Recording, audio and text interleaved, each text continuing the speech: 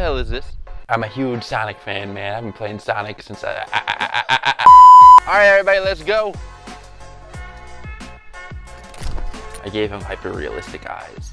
I also play with the idea of trying to have him move faster than he already runs. And the way we got around that was adding Heelys. This is the part where the fat bitch shakes her ass on camera for 3 minutes. So that led us to Chunky Sonic. I redesigned him a little bit. The message with this one is that it's okay if you're fat, you know, because you can still be fast. However, that is not true. If you're fat, you're not fast. In fact, you're probably doing the bare minimum when it comes to movement. We making a movie, motherfucker, so you need to back the fuck up. Oh, this one's dope. It's Sonic the Elephant. Where is my trailer at? Wait, watch out! Motherfuckers be trying to take me out. Some fans would say I'm disregarding the source material, and I don't like to think like that.